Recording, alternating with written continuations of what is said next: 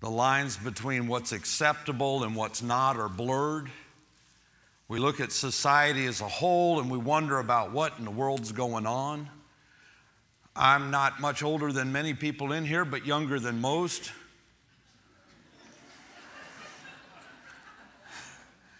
And I remember a time that things that are going on right now would have never been heard of. Those who are even older than I can't even imagine the stuff that I faced. So now I look at what these young children are facing. I look at what teens are facing, what our college students are facing.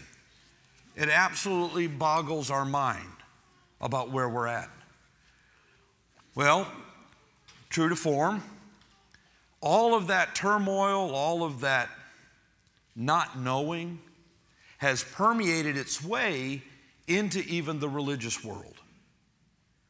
So now we come up with a very convoluted way as a society of who God is and what He wants for us. Tonight we're going to be looking at some of that. As many of you know, this week starts the Ministering to Youth Conference.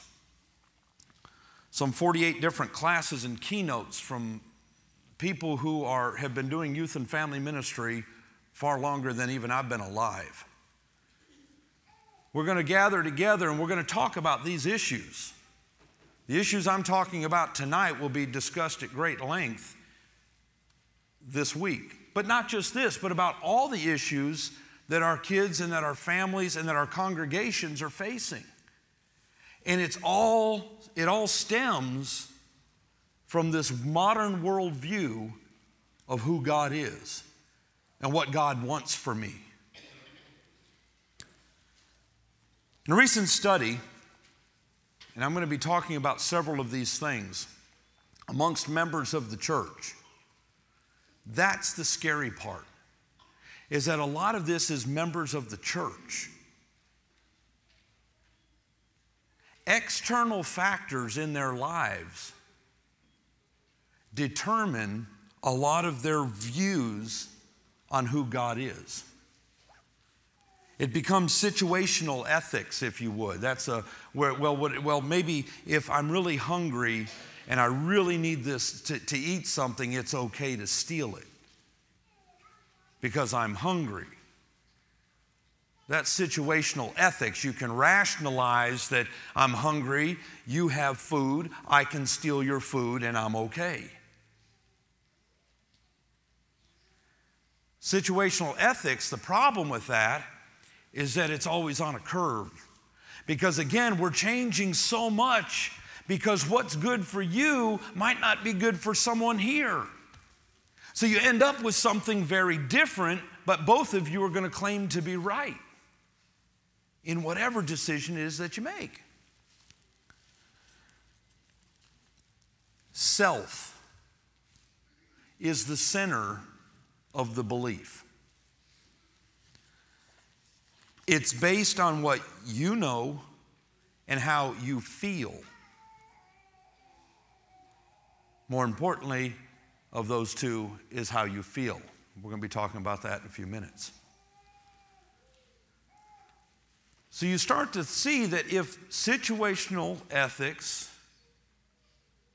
how you feel, starts to determine what your view of God is, God becomes a very different person than what we read about in the Bible. In fact, I would submit, God's no longer the God of the Bible, and you've turned yourself into that God.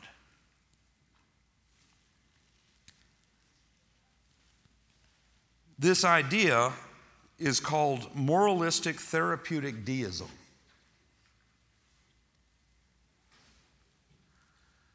If it makes me feel good. The basic content of this is I want to do good, I want to feel good about myself, and that's pretty much why God exists. That's the general scope of belief of many young people in the church. Not just the Church of Christ, but this then extends in the next step to every religious group that's out there. And we're going to talk about that. The belief system of this moralistic therapeutic deism is this. Number one, a God exists who created and orders the world and watches over it. Believers, and I use that in quotation, are split on this being, the God of the Bible, or one who created the world, got it going, and then stepped away. They want to jump out there and say, yeah, it was God created everything, but he's not there now. He's just got the top going. Commonly called theistic evolution. That there is a God. Yes, I believe there's a God. He created the world. Yep, he got it spinning and then he stepped away, and everything that happened, that lends room for all the evolutionist theories to come in.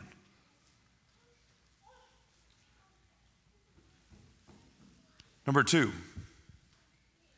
God wants people to be good, nice, and fair to each other as taught in the Bible and most world religions. This is theistic equivalence. Because then if we buy into that that's all that God wants us to do is be good, nice, and fair to each other, then we're good. Well, I think the Bible teaches us to do that. There's no doubt.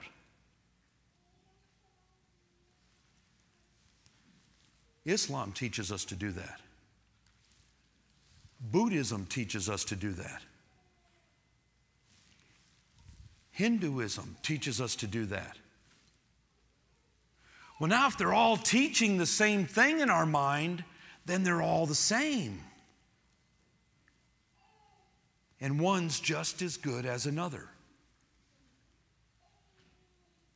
We can go out, and there may even be people in this audience tonight that believe that. That because we teach those generic principles, that one's just as good as another. It doesn't matter what the sign on the front of the building says. If it's a church, we're good to go.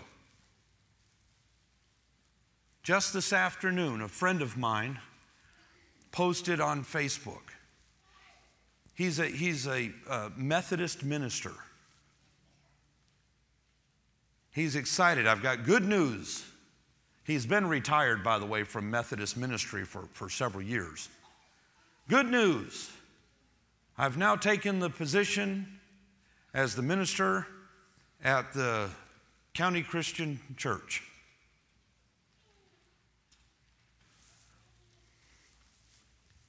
You jump from being this religion preacher to here with no transition in the middle. Theistic equivalency. One's just as good as another. God didn't set it up like that. God is not involved, number three in this, God is not involved in my life except when I need God to resolve a problem or I need something. Our society looks at God as though he's some magic genie up in the sky. Life's good, life's good, life's good. I got trouble. God, I need your help. Life's good, life's good, life's good. God, you there again? And in between times, we don't give any thought to God. First of all, I'm here to submit that God's there all the time. He wants to hear from us. He wants to hear the good. He wants to know our concerns. He wants to know what we're worried about. He wants to know what our cares. He wants him for us to thank him. He wants us to come to him. But he's not a vending machine. You don't pop the prayer in, hit the button, and get what comes out. Thank you. See you next time. So he's just there as a safety net. Well, that's not the God of the Bible.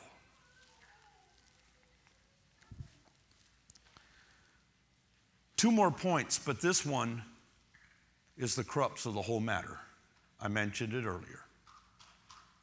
In their belief, the greatest majority, quote unquote, of believers is this: the central goal in life is to be happy and to feel good about oneself. Well, that's a wonderful statement. It's a wonderful sentiment. God wants me to be happy. As long as I'm happy, God's happy. Well, there's a huge problem with that. God doesn't care about your happiness. He cares about your holiness. And what makes you happy might not make me happy. So if what makes you happy is not in accordance to God's word, God's not going to be happy. God's not up there just blessing everybody for anything and everything that they do. There is sin in this world. There are things in this world that God does not approve of. We may think they're grand. We may think this is great. I want to be a part of that. That's fun. All my friends are doing it. I'm going to do that. God, I'm happy. I hope you're happy. It's not the way God works. But as long as we're happy, now I'm going to tell you this. That's not to say that we're supposed to be sad. But our joy doesn't come from externals. The God of the Bible has said that our joy comes from an internal. My joy is knowing that if I drop dead right now, I get an eternity in heaven with God. That's what I've got to be happy about.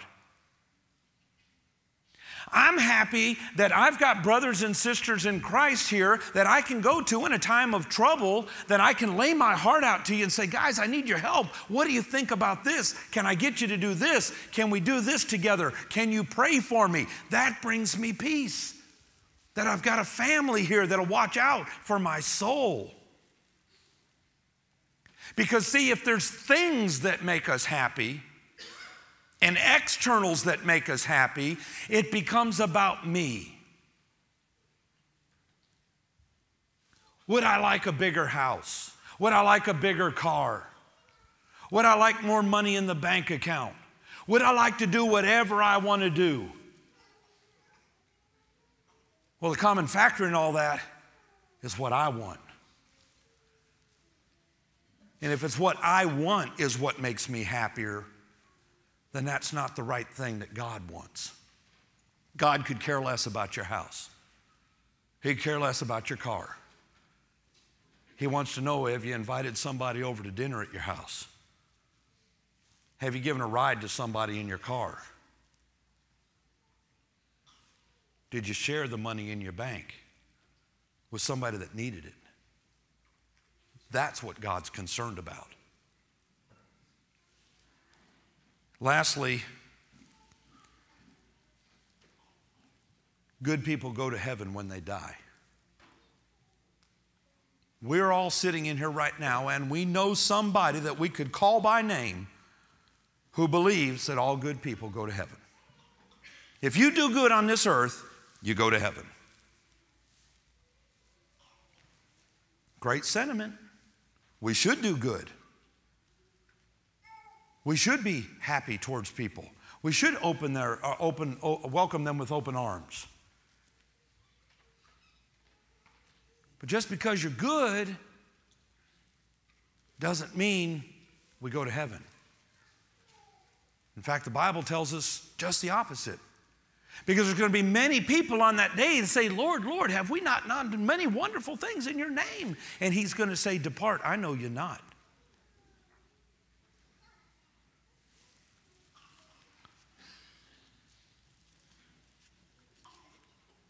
For our parents, we can stem the tide of this with the next generation of kids. Kids will mirror what they see. Kids will mirror what you do. What's the country song about we're driving down the road and they slam on the brakes and his Happy Meal goes sailing and he says a word to the little kid. He said, "Where'd you hear it?" "From you, Dad." Kids are going to hear this. They're going to mimic what they see, what they hear. As I talked about this morning, where's your priorities? Is your priority in showing your kids what is important? Or is it in what makes them happy? Is it steering them socially so that they're in the right club? Is it make sure they're hanging out with those people? Oh, that's the in crowd at school. We got to make sure that they're there. We got to make sure they're on that sports team. That's the better sports team. We don't care that they practice on Wednesday nights, as long as they're on that team and they're happy. What are your kids hearing from you?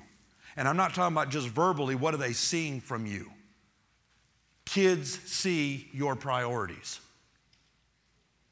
Why do you think God spent so much time in the Bible talking about our example? As parents, we have one job: bring them up in the nurture and admonition of the Lord. That's our responsibility as parents. Not just to make sure that little Billy's happy, not to make sure that Miss Sally's just in the right place. We need to be concerned about their souls. See, we spend the early years of development teaching them what to do. You should share your toys with your friends. Share your crayons and all that stuff. That's a good thing to do. And we spend all the time talking about what they should do and then when they get a little bit older, then we start all the don'ts. Don't drink, don't drive, don't have premarital sex, don't do this, don't do that. What's all that got to do with a relationship with Christ? We talk about the rules, but we don't talk about discipleship.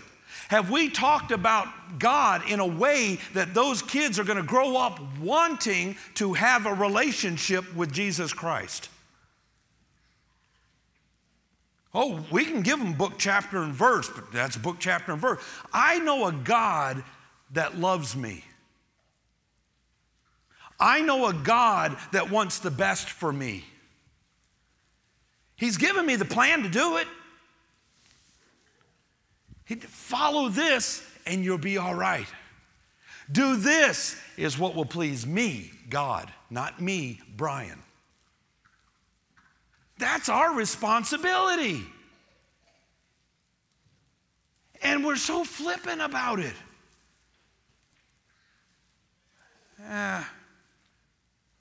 In my office, I meant to bring it out here to show this. You know the blue bags that we have in the back? Kids color on them. There's Bible lessons and stuff like that that are on those. Well, in the afternoons, we take out the ones that are used and we put in new ones and all that kind of stuff. There's one that's in my desk that I keep it there and is a reminder of this very point. Obviously written by some little kid, and I don't know who, there's no name on it. They colored in the fruits of the Spirit that were on the sheet. And on the back, the little kid, this must have been on a Sunday morning, the little kid wrote, "Mommy, can we come back here tonight?" and put two little boxes, check yes or no.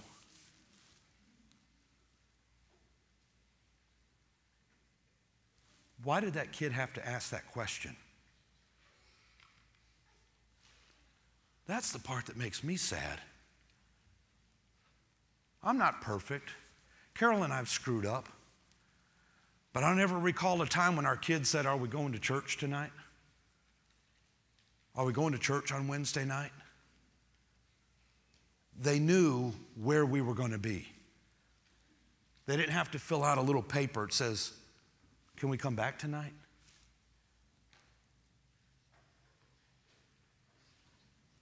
Parents, let that soak in. We should frame that little piece of paper and hang it up on a wall out here. Because whoever that little kid was, you've taught a Bible lesson that's beyond anything that I can do.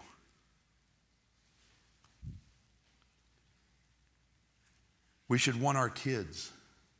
We should want our families to have a relationship with God. Not just think of him as some being that's out there floating around watching over us.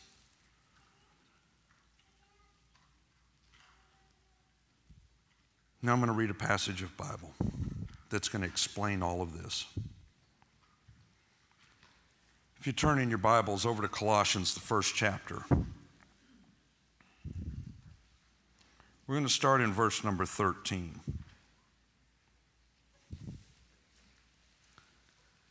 We're going to wrap it up with this because of all of that stuff that I talked about. Moralistic, therapeutic deism, deism equivalency. God wants me to be happy.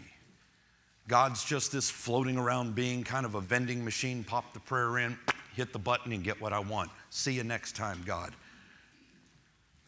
Paul's writing here makes it perfectly clear who God is, who Jesus is, and how we have a relationship with him.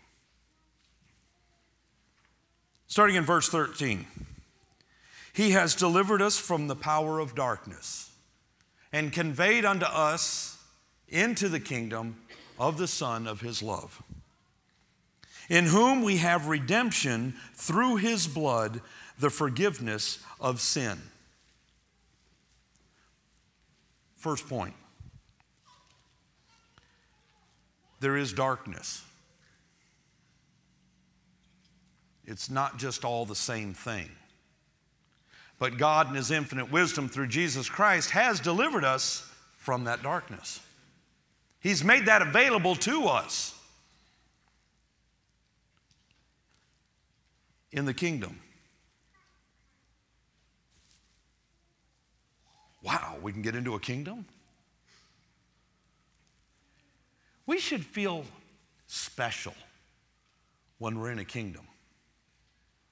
Especially if we're invited in and it was provided for us. When I lived in Central America, my best friend, his uncle was the ambassador from Panama to the United States. And when we would go into the city, we'd go to the embassy and we'd go to his uncle's compound, for the sake of a better word. Now, I'm going to tell you, it's pretty cool when you walk up to the door and the folks are standing there with their machine guns and the gate's locked. They got the barbed wire thing going across the gate. And you tell them who you are and they say, oh, come on in. That's pretty cool. And when you get inside, you realize I'm pretty safe. Why don't we feel the same way about God's kingdom? He's opened the gates through Jesus Christ. Come on in. And there's safety inside. Well, how do we get in there? In whom we have redemption through his blood. Oh, so now there's something that we do to be redeemed to get into that kingdom. It's when we come in contact with his blood, Jesus' blood. Absolutely.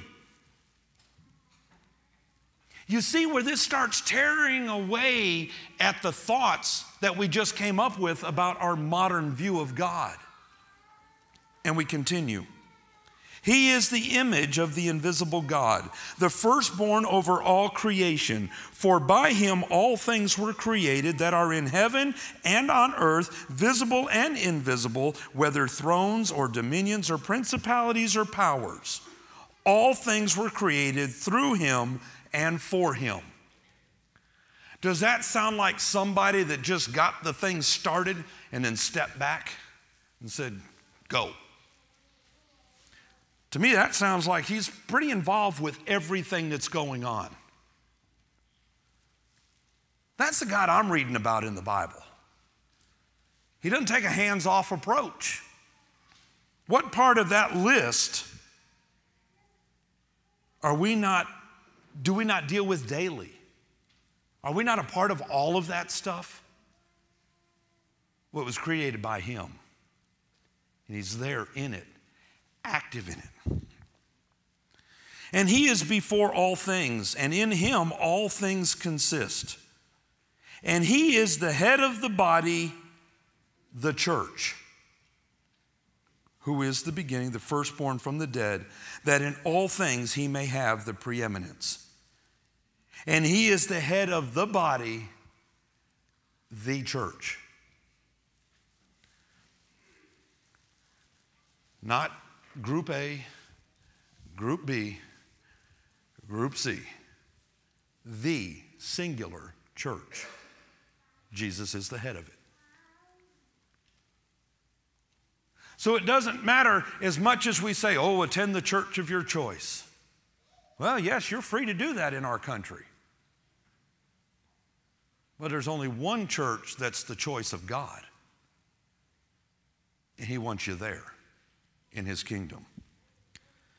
For it pleased the Father, in verse number 19, for it pleased the Father that in him all the fullness shall dwell, and by him to reconcile all things to himself by him, whether things on the earth or things in heaven, having made peace through the blood of his cross.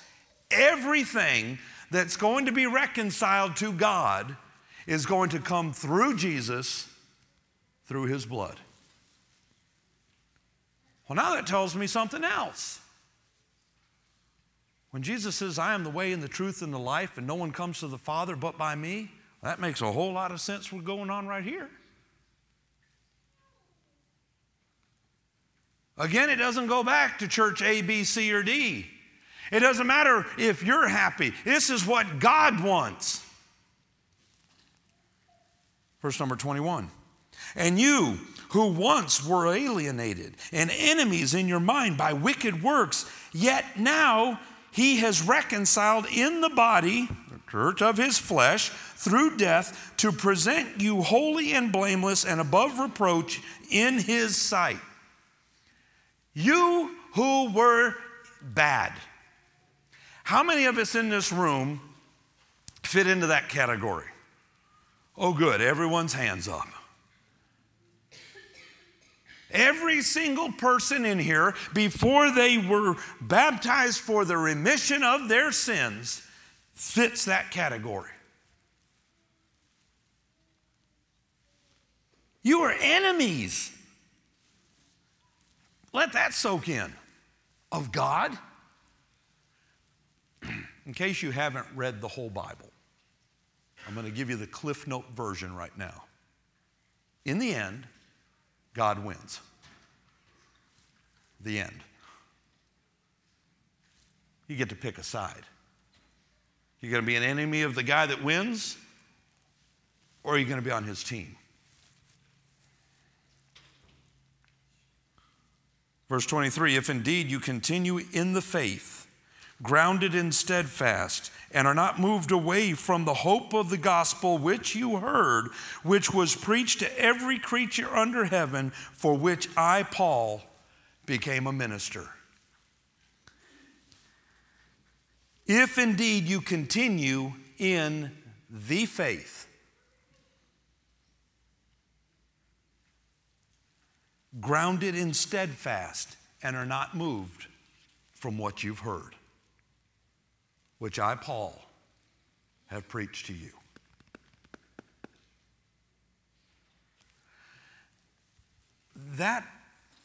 Those 10 verses we just read dispel every concept of the modern worldview of God. Now, let's dovetail this into this morning's lesson. What are we going to do with that information? Because you see, the world sees God like I just explained. He wants me to be happy. He doesn't care where I go to church. If I go to church, I can be my own church. As long as I'm good, I go to heaven. If I'm happy, he's happy. We all know people who think like that. Sad to say. But yet, we've got a book that can dispel all of that and teach them that there is a God that loves them. He is a God who has a plan. He's a God who has a pattern for us to follow after. He is a God who has given us all the instructions. We don't have to figure it out for ourselves. Those people that each of us know that think that way, let's go give them the alternative.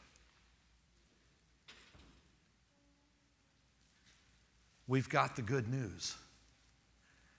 The world's upside down. Now I think more than ever, this country and this world needs the God of the Bible. Are we going to sit on our hands, or are we going to go deliver the good news? And as we said this morning, spread the good tidings of the kingdom to every city and every village, just as Jesus did. And dispel all the badness that has permeated our religious belief. Tonight, we're going to sing a song. We're going to encourage you to come down here, and if you have anything that's weighing on your heart, you want the prayers, you want the help, you want to seek guidance, you want comfort from the congregation, we welcome you to come. Let us talk to you. Let us pray with you. Let us study with you. It's not that you're coming for Brian. It has nothing to do with me.